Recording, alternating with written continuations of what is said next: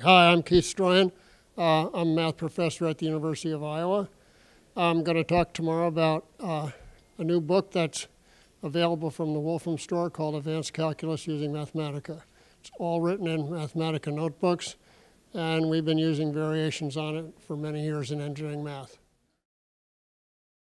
Over the last 15 years, I've taught around 6,000 engineering students this material, and used the materials I'm going to talk about in various formats. This current one, I finally published as an ebook, I guess you call it, in Mathematica notebooks, and that's specifically what I'll talk about. Calculus really is a subject that's worth the engineering students' time to study. It's a basis of a lot of their engineering courses, and it really has served as a language of change for the last 300 years. But it's still important, and I can give you a particular example. A few years ago, I was duck hunting in North Dakota with a friend of mine, and there weren't any ducks. So we got talking about his research on human visual depth perception. And the result of that was a little bit of calculus and a little bit of vision science, and we solved an important problem that appeared in Nature in 2008 about how people perceive depth from motion. So calculus is alive and well worth the student's time. At the same time, okay, so the book I'm going to tell you about, I want to tell you about how it's organized, and specifically with a goal of trying to make the subject more accessible to students. Mathematica plays a role in that at kind of two levels. One, it can help students understand the concepts, and really having good conceptual understanding, not necessarily pedantic rigor, epsilons and deltas, but a good idea of what the gradient measures and things like that is really important for engineers who are going to use the subject. But, okay, I thought of really a dual audience for today's talk because I want to spend a little bit of time talking about how we distribute this stuff. It's reasonably important that you're able to get the stuff out without giving it all away, I guess. Over the years, and while I developed this, I used to sell versions of this on a CD at a local bookstore, and students would steal it with impunity. I sold it for $5. I mean, that's what the store charged. The theft didn't bother me, but what really annoyed me was when they came to my office to have me fix the stolen copy that didn't work, because they didn't know how to. So we've worked out a pretty good system at Wolfram to distribute this stuff. Okay, so back to kind of how the book works and how Mathematica hopefully helps engineers both learn the subject and expand their the power of the things that they can use calculus for. Okay, so let's go on to so this is kind of an outline, give you an idea what the contents are, what the organization is, some of the organizational themes, and kind of, you know, how I organize the material, and a little bit of stuff that Mathematica is making possible that's kind of fallen out of traditional calculus books. We teach this course, I teach the course in sort of two levels. This is the table of contents. This is the Wolfram thing. This is the actual, I guess I won't enlarge this. This is an actual page from the book with all these links, and the picture has to do with divergence theorem and curl, and all these things are sort of hot linked into the actual text. Okay, the table of contents looks pretty ordinary except for some of the advanced topics that have kind of been lost, and I'll mention some things. Okay, so one of the mathematical things, how did I organize it? So this is the part of the talk for people that might be interested in actually using this to teach multivariable calculus. Vector calculus can be a hard subject for students to learn, especially if they approach it from the point of view of, well, memorize a formula for this case, memorize a formula for that case. Let me give you an example. The gradient is perpendicular to the graph, right? Well, in some cases, yes. In other cases, no. So the equation of the tangent there's sort of all these different versions of the equation for the tangent. And why they all involve partial derivatives of some sort. Why is that? Well, there's a way to organize the material so that there's one way to calculate the tangent, but it involves thinking about how you represent graphs. So this is kind of an organizational theme for the whole course. Graphs are organized as explicit, implicit, or parametric graphs. And if you do that, then there's really only one way to calculate the tangent. And it's compatible with the main idea of differential calculus, that smooth things under a microscope look linear. And so that's kind of the idea. And let's see, I want to do that next. What I've done for this talk, because you can access this later, is I've put two kinds of links in here. One directly to the web. So this is a web page. And it goes through these different kind of things. So if you organize calculus this way, implicit, explicit, and parametric graphs, then there's really one procedure for finding tangents, but it has various implementations. Z equals f of x and y, and this is the procedure. In that case, as a web page, it's always 3 steps. Calculate the total differential, specify the point of tangency, and interpret the graph in either local or global coordinates. So this is the explicit case. This is the implicit case in 2 dimensions. And you should sort of ignore the fact that the print's small and observe that it looks like the same procedure in every case. And it is, except that this procedure results in a linear equation of the same type. And so the next step is to understand the linear algebra for the different cases of explicit, implicit, and parametric graphs. Okay, so that's a theme to try to help the students learn the subject. Now let's see here, what kind of a, okay, I've also put links directly to the text for the talk because I wasn't sure I'd have internet connectivity today. So, one way Mathematica helps a lot, and Eric is here, he's done a lot of really nice stuff on the web. One way it helps is it just gives people a sort of a dynamic or interactive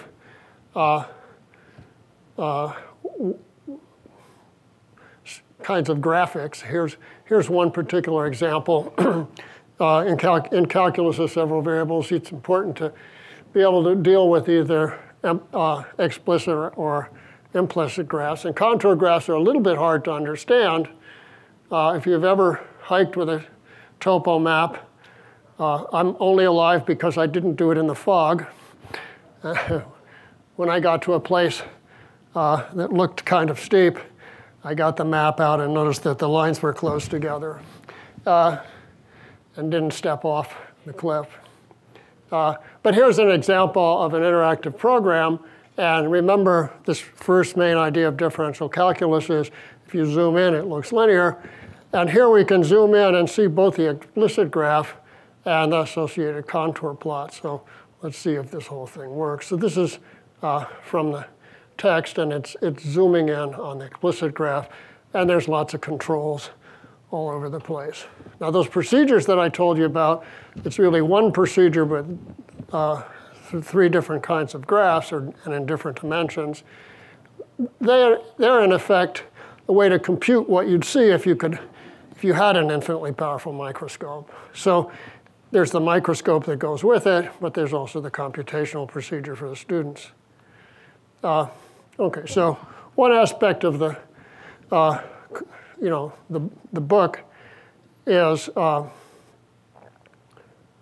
have these interactive kinds of graphical programs.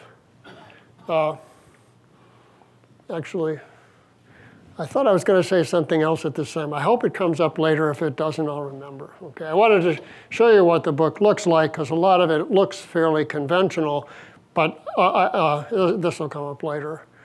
Another theme in this course that we teach, and we revamped the engineering math program about 15 years ago when I started teaching these huge classes, to put multivariable topics sooner in the curriculum. The old-fashioned curriculum essentially was students took Calc 1, Calc 2, the old Thomas course from 1948, and then they took linear algebra and differential equations, and finally they took vector calculus. But in the meantime, they'd studied physics, dynamics, statics, and thermodynamics, and used multivariable calculus in all of those courses. And we decided that's a little silly. We should teach the multivariable calculus sooner. And it's worked pretty well with physics. The students that take this kind of on schedule get a heavy dose of vectors in their second semester. So the whole course is sort of organized in this way.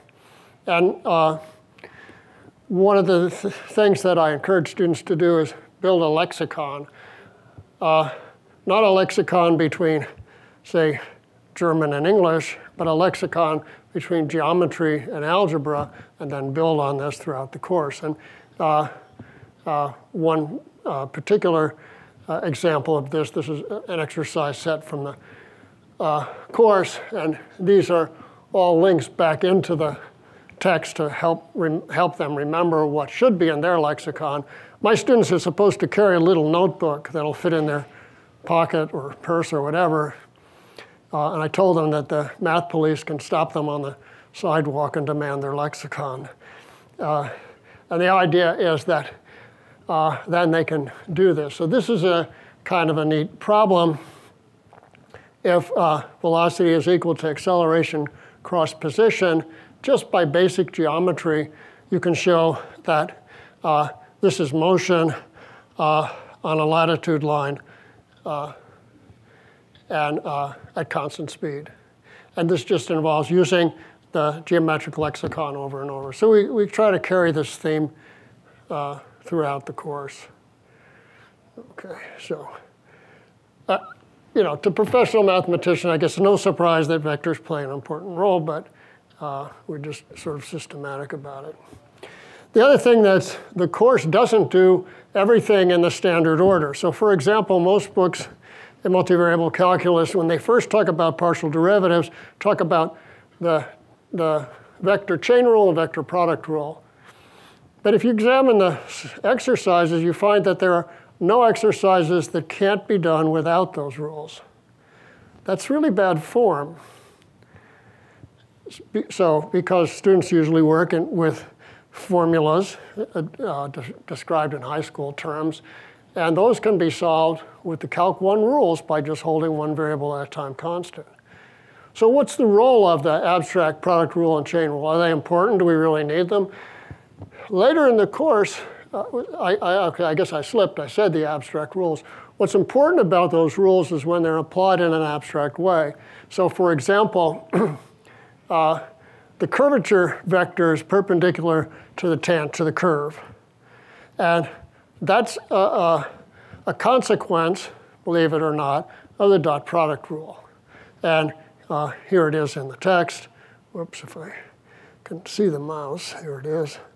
So there's a theorem, and the way you prove it is you say a unit tangent has norm 1, so the dot product is a constant, differentiate both sides, and you get acceleration dot tangent equals 0, which is perpendicular by the product rule.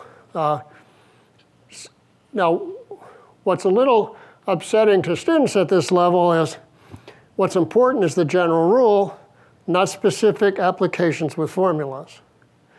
So when we review differentiation a little bit in the beginning of the course, when we do partial derivatives, and we use partial derivatives a lot before we get to this particular topic, we try to get them to write the product rule and the chain rule rather than to just say it in words. Why? Well, because when they get to this level, writing the product rule for vectors and the chain rule and so forth is what's important. Okay, conservation of energy comes from the chain rule.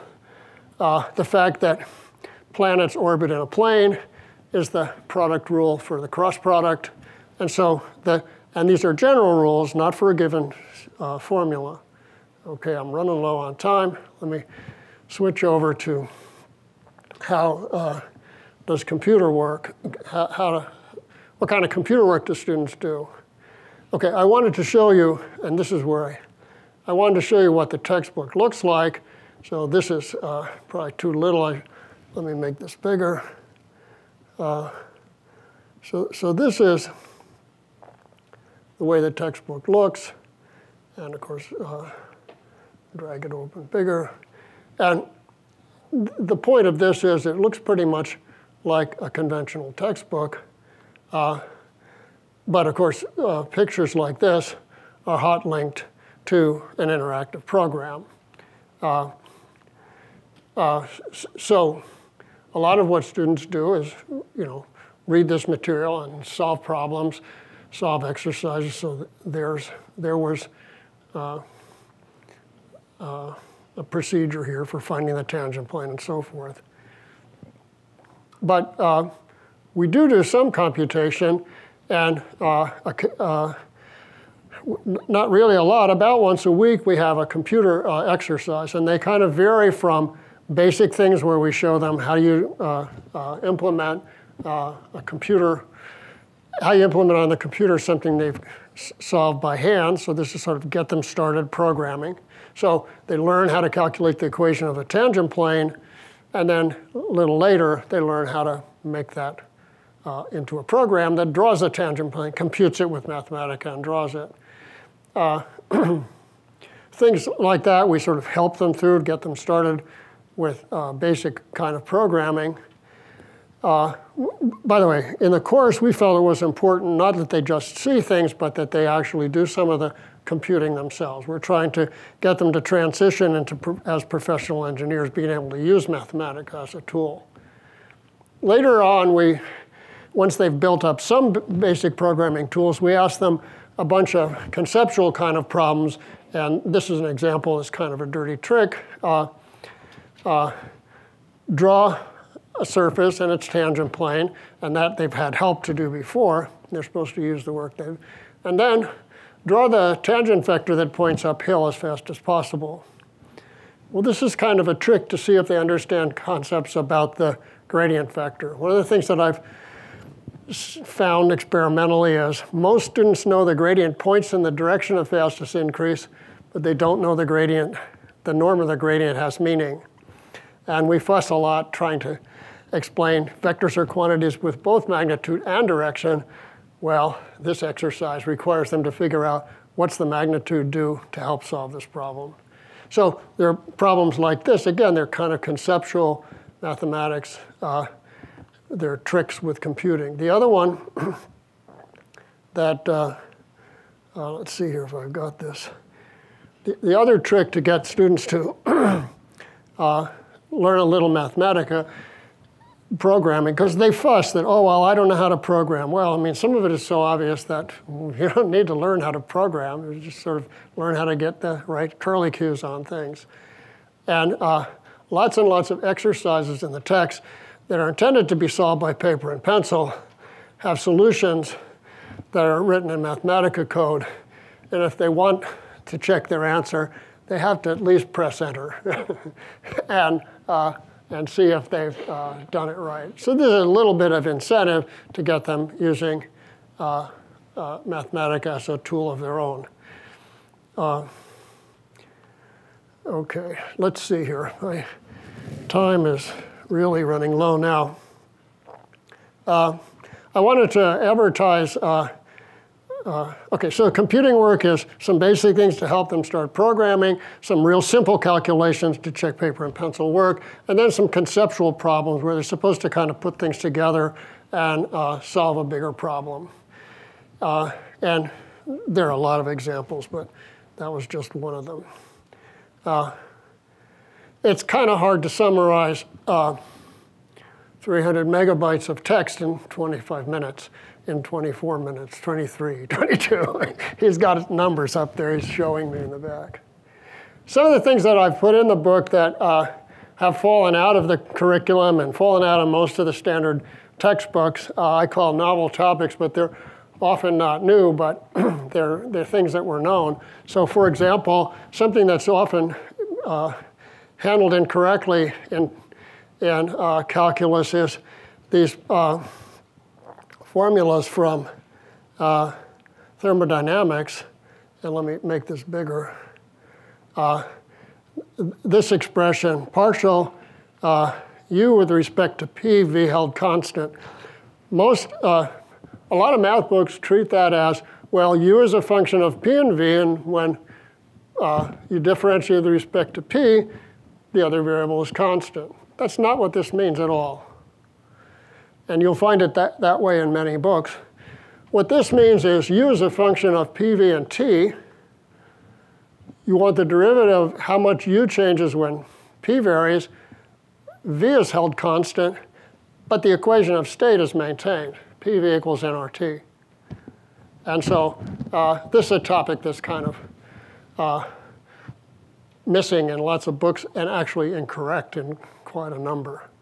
How much does Mathematica help this? I don't know a lot, but the point is the constraint differentiation problem gets a little bit technical. Mathematica helps some, and Mathematica also, of course, can give lots of specific examples.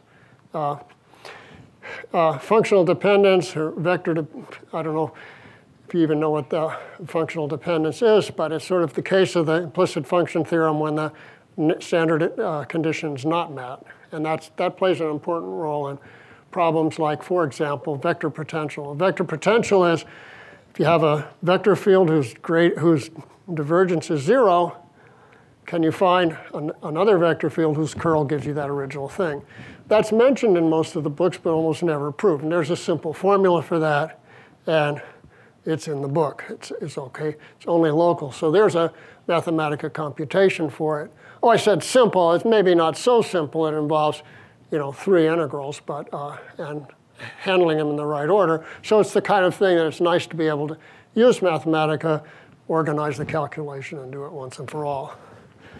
Okay, there are others like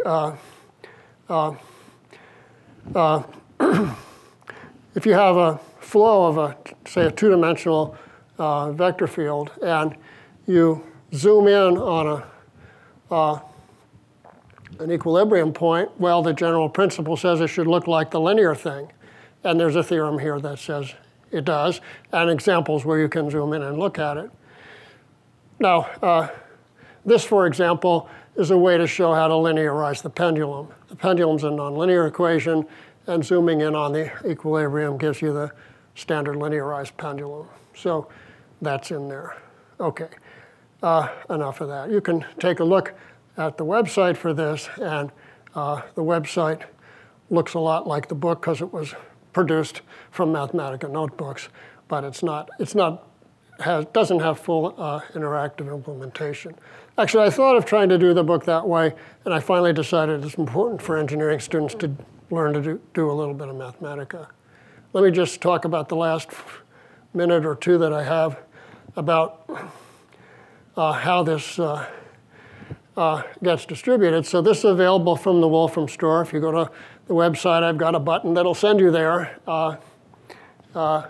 We sell this for $49. That means the students, we have a site license for Mathematica, but if students don't have the site license, the book costs under $100, just barely.